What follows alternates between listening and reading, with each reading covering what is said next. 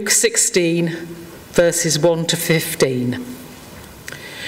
Jesus told his disciples there was a rich man whose manager was accused of wasting his possessions. So he called him in and asked him, "What is this I hear about you? Give an account of your management, because you cannot be manager any longer." The manager said to himself, "What shall I do now? My master is taking away my job. I'm not strong enough to dig, and I'm ashamed to beg.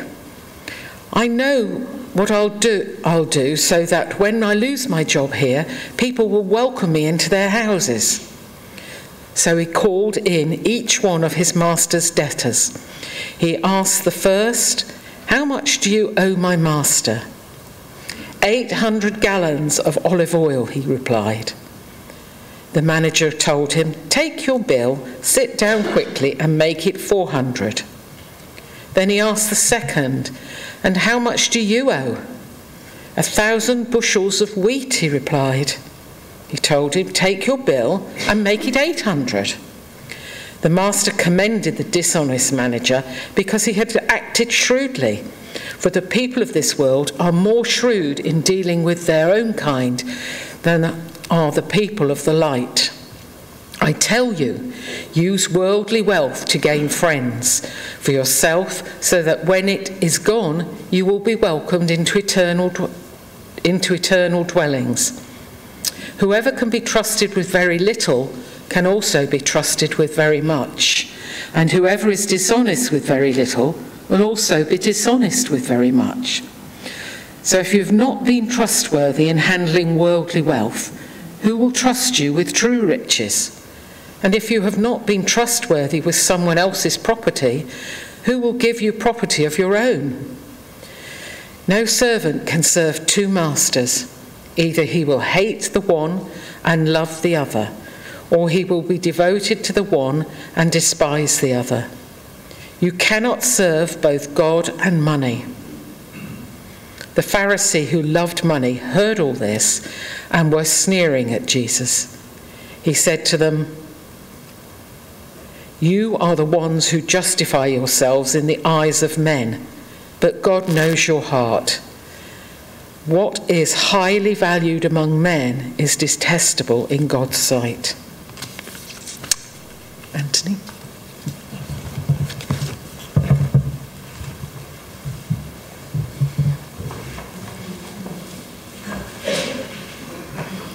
Father God, we just thank you for Anthony. We thank you for the gifts that you've given him. We thank you for the time that he's prepared, the word he's going to share with us.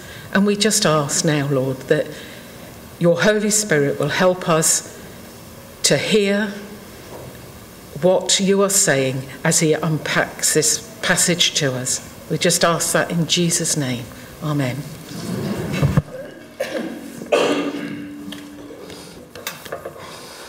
Just as Ian gets the sound levels right for us today, I want to add my own testimony in what happened in Holiday Club this year. I had a great opportunity given to me to have the ultimate power that anyone can be given in any church situation, which is the volume control on the PA. And on the, I think it was, I don't know whether it was the Thursday or the Friday, I was up there and the children were singing Waymaker. I pushed as they got louder, and I pushed as they got louder, and the PA could not outplay the sound of these children shouting their voices. That is who you are. And I literally had tingles, and I was in tears as these children proclaimed the glories of God. If we will not speak out, the stones will sing.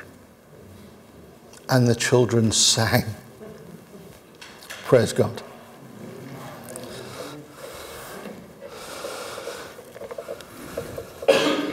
before I preach, just want to pray those words from Psalm 19. Lord, may the words of my mouth and the meditations of all our hearts be acceptable to you, our Lord, God and Saviour. Amen. Well, some of you may be visitors here, a bit like me, and my name is Anthony. I am one of the leadership team here, and it's great to have this opportunity in the summertime when we have a suspension of the normal pattern of preaching. And so we've had people from care at the start of the month. We've had the holiday club service. You had Malcolm last week, yeah, with the parable of the talents. And here we have this quite ambiguous passage today. As a spoiler, we will be looking at the parable of Lazarus and the rich man in another week. But I often wonder whether this parable is actually misnamed, and we will go through that as we go on. And I have to admit, this is a passage that I have wanted to explore now for quite a long time. Several years ago, I went through the Crucible Bible course teaching, which was held in Exeter, and we had this particular passage, this Luke 16 passage, explained to us from a very different perspective. And it really brought it to life for me. And I really hoped that when I had opportunity to preach it, because you don't get into a passage either unless you're writing an essay on it, or you're writing a sermon on it. You don't have the time to really spend weeks looking at a passage. But I'd got it into my head that this passage, I wanted to share with you that joy that I had received from that time in Crucible. And as I've said, it is a really ambiguous passage, one that very few theologians actually agree on. So if you, by the end of this, come to a different viewpoint, great. I've had to wrestle with at least 4 and come out with on one side. But if God reveals something else to you, that is actually the power of Scripture. So don't be afraid if you have something else that comes out of it. But I do find that Scripture has this uncanny quality, that just when you think you have done all of your homework, just when you think you've really understood something, just when you think you've got all the points really neatly arranged, it just comes and slaps you and says, have another look. And this is exactly what happened to me with this passage. The reason it stands as an ambiguous passage is the way it seems to commend or praise some shrewd or underhand behaviour. Practice that seems less than wholesome, not quite in line with what we normally see from Jesus. But Jesus is the same, yesterday, today, and forever. And if we think he's changed his tune as we read a passage like this, actually we need to go back and look at it again to rehear what Jesus says. And I confess I found passages like this one actually to be some of the most useful passages, because it's so easy to come to a piece of scripture and it makes absolutely perfect sense to you. But when you leave the church, you take no challenge with you. We can learn something, and then that final takeaway message just gets lost as you exit the building. But passages like this one, that aren't clear-cut, passages that will get under your skin if you give them the opportunity to. Passages like this act more like a mirror to your soul. And they pose questions like, where am I in this story? Or where is God or Jesus in this story? Because he is always in there somewhere. What does a passage like this have to say to a world and a life that is full of nuance and complexity? And rather than come up with a list of activities that we can tick off and say, well, haven't I been a good Christian then? Actually, we're challenged with very different questions. And it's much less, what do I need to do? Or what information do I need to learn? As, who is God asking me to become? And in this story, lots of this stuff gets all mixed up. It's ambiguous, it's subversive.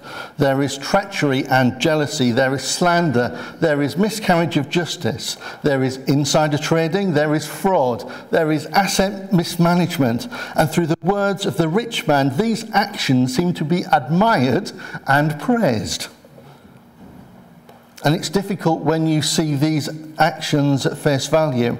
It's difficult to see how Jesus could approve of these behaviours. Or is there something else going on here?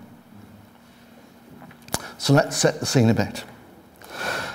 This parable, this story, sits between a couple of other really significant parables. And certainly it complements the parable of the talents that Malcolm spoke to you about last week. But it actually goes a step further. In Luke 15, which is the parable that precedes where we are today, we get the story of the prodigal son, the lost son. And the parable begins with a certain man. The parable afterwards, chapter 16, verse 19, is, there was a certain rich man. And here in chapter 16, verse 1, again we have this linking statement. There was a certain rich man. So already Luke is linking these passages together, and actually the three passages together form what Luke is trying to convey through his theology. The parable of the lost son in chapter 15, the father had every right to be angry with the son. We know he virtually called him dead and went off and spent his money. And the father's response in that parable was shockingly unexpected. And the story ends there with a twist. And certainly as you read through Luke's gospel, you sense his theological focus. Luke, the physician, is a people person. And often you will pick up through the stories that he brings the real heart for social justice, for economic justice. And his stories have a twist. And certainly the theological academics that explore Luke through the eyes of the poor in our society have added greatly to understanding what Luke is all about. And that's where, actually, that's the sermon I was going to give you.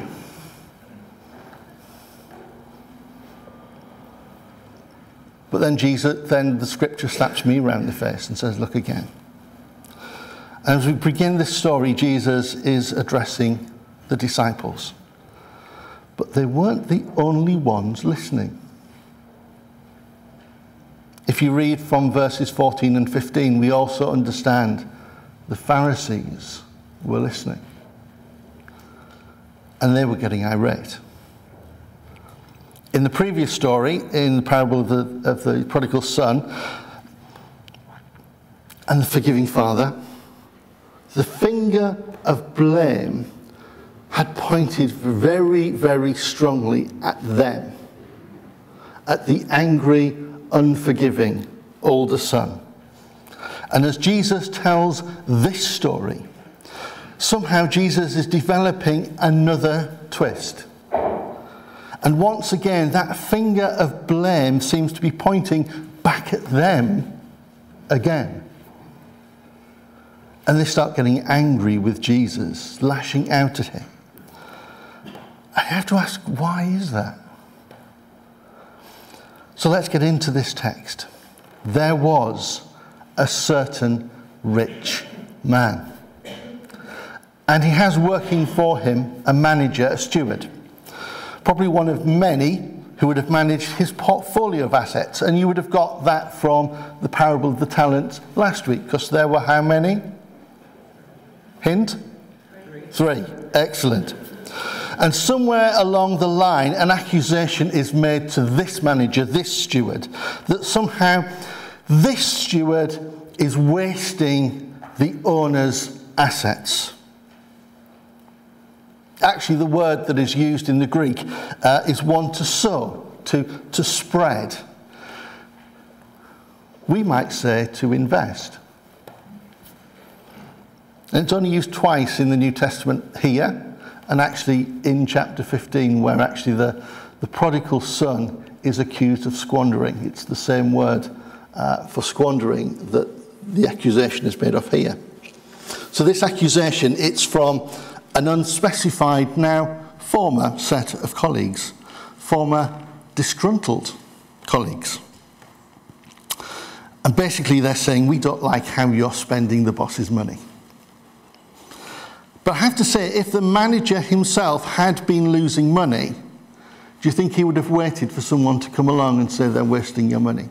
No, he would have worked that out already. So this accusation is hostile. And actually that's where the Greek tells us that this is highly hostile. It's a highly negative intent. They want to get this bloke out. They don't like him, and they form this accusation. And it is slander. And here we witness a miscarriage of justice right here. The owner calls the steward in, and he takes away his transaction records. In a single action, the evidence that the manager has in order to defend himself is taken away. His income, his livelihood, his reputation, gone. There is no justice. The steward admits to nothing. Actually, he says nothing. And I was reminded of that verse in Isaiah. As a sheep is silent before the shearers, he did not open his mouth. But this is a story. And for the sake of the story, sometimes details remain unsaid. But we see from the passage, almost as if he's in a panic, the steward enters into that internal dialogue, and we get a glimpse of what is going on in his thoughts. However, he is quick to think on his feet. Although he has no hope of justice, there is no alternative role that he has to play, that he is capable of. He can't beg, he can't dig. So he calls in the master's debtors into the office one by one. And I have to say, I am astounded at how rich this master was. If you hadn't realised, it does depend which version you read. The version we read today was accurate in saying that the amount was between 800 and 900 gallons of oil. In a pre-industrial agricultural environment, that is the crop of a whole town or of a whole village. And when this steward releases them from half of that debt, it is massive. It's not just writing off a little bit in the hope that someone will see you nicely off in the future. This is life-changing for the people involved. We do see examples of that. There have been times in our own country's history where we have had those times of debt relief to foreign countries. And we see what can happen as a result of debt relief, where communities have the ability to heal themselves, where they don't have the excessive debt burden beyond their own income that they can support. And once again, they can rebuild their own schools, their own communities, their own livelihoods, their own healthcare. And in a very real way, we hear the echo of what it would have been like for a community to experience Jubilee. A reset button on the economic hardship that was at the heart of God's plan for Israel. And one of the big hints in the story is that actually that original accusation, the spreading of the wealth, was much more a subtle working out of what we see happen here in a more massive and robust scale.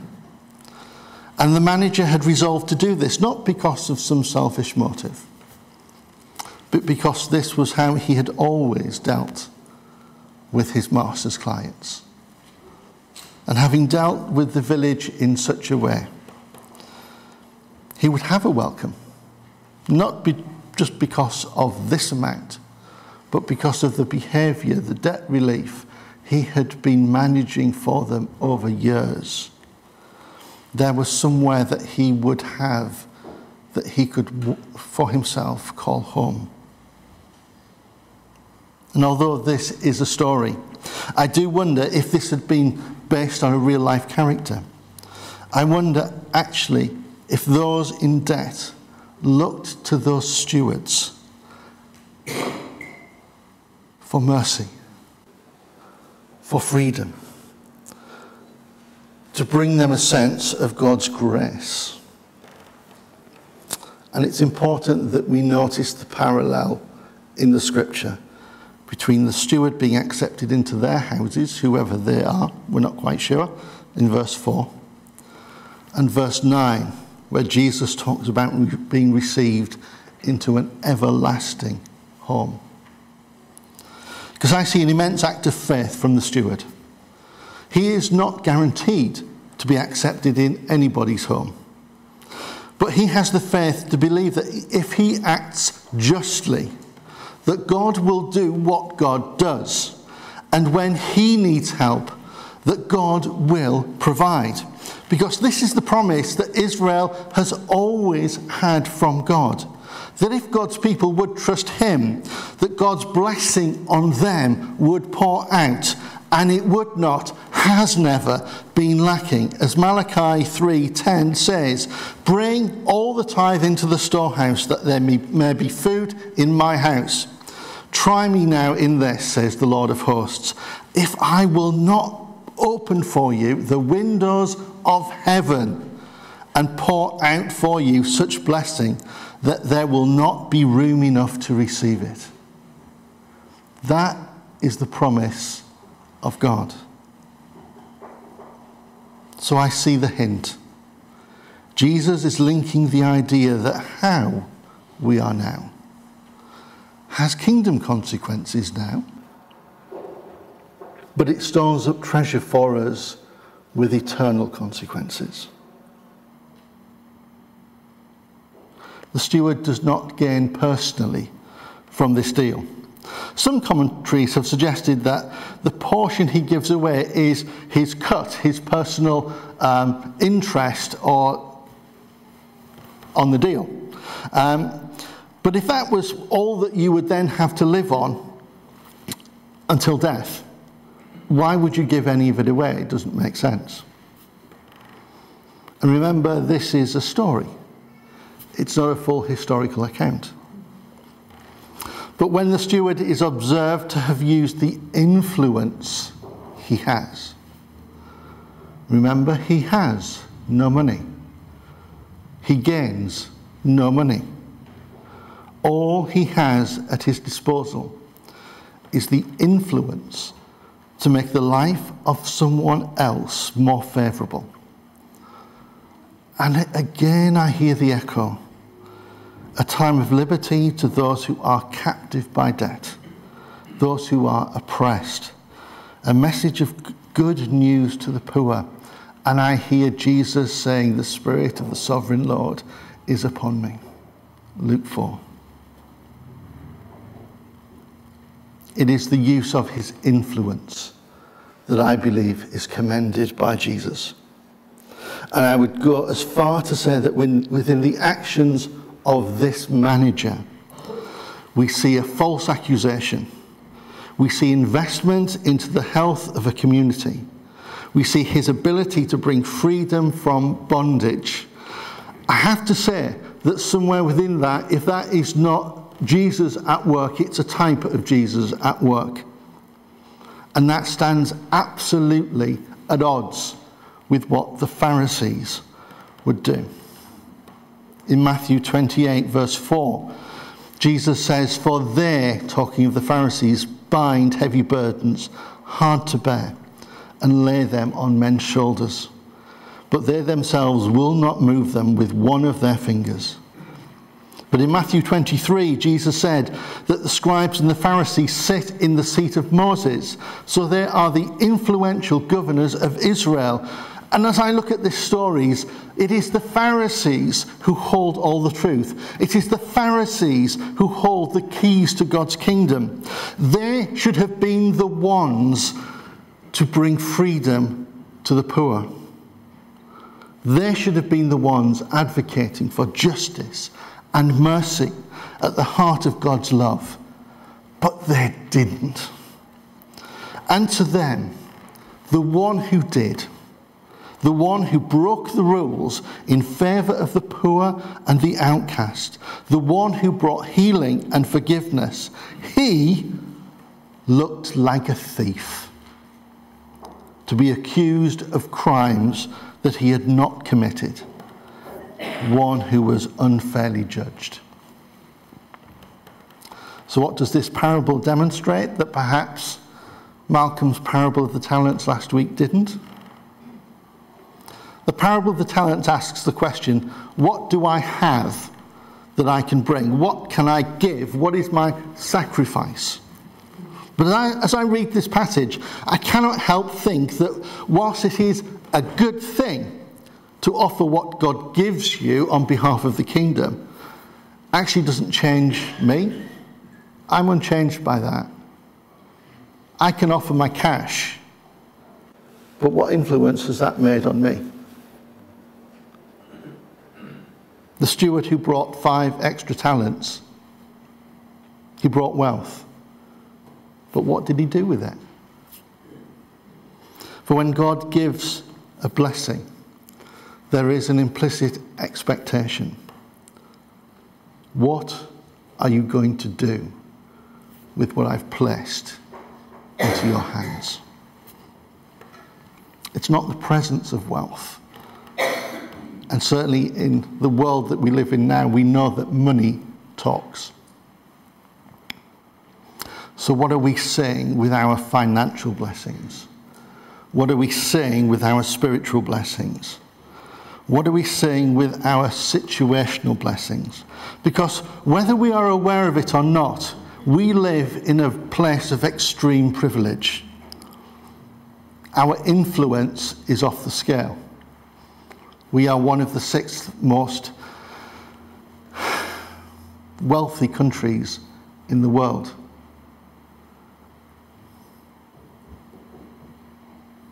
The steward in our passage has nothing but influence available to him.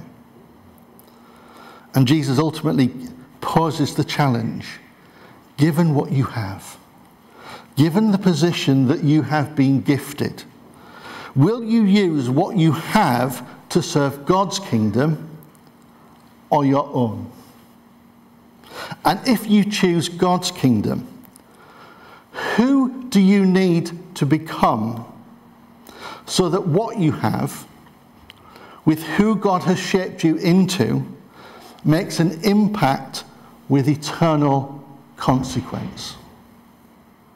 Having been shaped by God to think with the kingdom values of God in mind, what is it about where God has placed me that brings the subversive power of God's kingdom into play? And in some ways, I think we need to think bigger about what that means. What I take from this steward was his willingness to take a risk, to act in a way that holds the compassion and love that Jesus exudes, yet knowing that the world will take pot shots at him.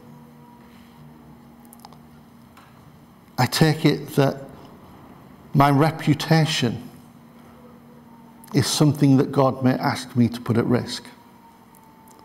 It takes some of that comfortable lifestyle and creates discomfort and worldly insecurity. It challenges our faith to do more, to be more, to go beyond our comfort zones and rely on God. And find that as your faith is expanded, and as you see God do more and more, that your own intimacy, your own worship becomes bigger, and God becomes ever closer. To find that whatever the outcome of the events, God never fails us. And that when all is said and done, the only gaze that really matters, when we seek the face of Jesus, we find him looking back at us and welcoming us home. Because I do sense that even in my lifetime, that fabric of truth that has held our society together with some sort of Christian value, it's been eroded beyond usefulness. We can't really call ourselves a Christian country anymore. Our ethics and morality they've gone a very strange way. Yet the ways of the world are conditioning us to receive lies as truth. And the ways of the world undermine our awareness of the lies that are being presented within this generation. And this is not a new message. If you go back to the time of Jesus, that early church knew what it meant to be subversive. The church that follows Jesus has always held to the truth that is derived only from God. And the world has always been trying to undermine the work of God's mission. So the church has always had a mandate to be subversive, to be a subversive influence, to do stuff differently to the world, to undermine the things and the ways of the world in order to be light in darkness. And we are called to be uncomfortable with the ways of the world. We're called to continually to be risk takers for the truth. And if the world did not spare Jesus, then don't be surprised when the world take potshots at you too. And all this came home to me again as I read one of the emails that you get from various Christian groups. The one I had was from Christian Concern. But there are so many Christian groups out there fighting for truth. But they are the minesweepers behind the battleship that is the church. We shouldn't assume that those groups have the power to take on the battle. We need to take that space. We are the church. And we need to be ready and actively playing our part. Because we know the time is coming, and in many ways already is here, where the world will not accept sound doctrine. So it's an opportune time to examine what our choices reflect about our love for Jesus. And originally I was going to talk about some of those environmental and commercial spending habits that we have, but the challenge that I was given was to go spiritual. What are the core truths and characteristics that we are being challenged to hold and defend? What truths are we being called to act on and be subversive players in this world? What truths do we need to go back and ask, what has God always called the church to exhibit? Those truths of justice, of mercy, of generosity, of grace, truths of love and compassion, truths of gentleness and peace. Truths that look at the horror and chaos of the world and says, there is a better way. There is one who is the way, the truth, and the life. And his name is Jesus.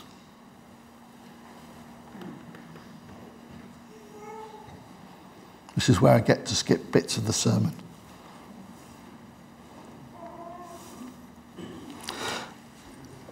We can certainly make use of our economic influence and how we spend our money, but that's a sermon for another day. But it's the spiritual and situational influence I need to speak into just now. So here as a gathered church, other than gathering for worship, what influence do we have that God has given us that makes an impact on our community? Spring Harvest this year, I was challenged by one of the speakers who described his vision for his church as a church the community could not be without.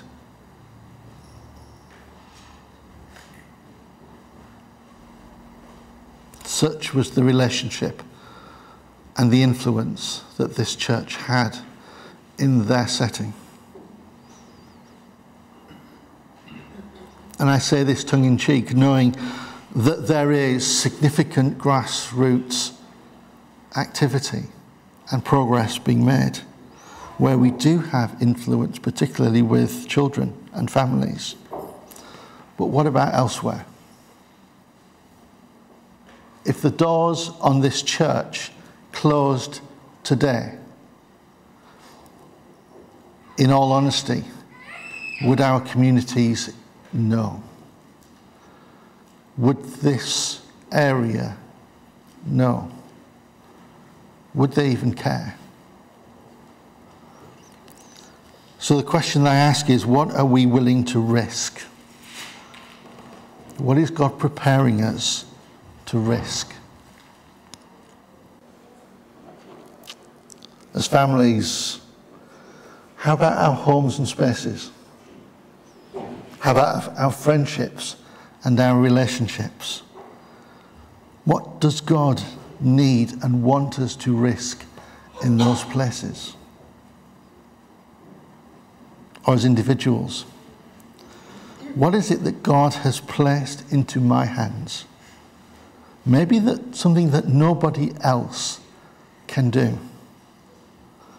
What is God calling me to be? Who do I need to be before God in order to use my influence to make my presence valuable to somebody else? Where is God asking us to take risks for him? Amen.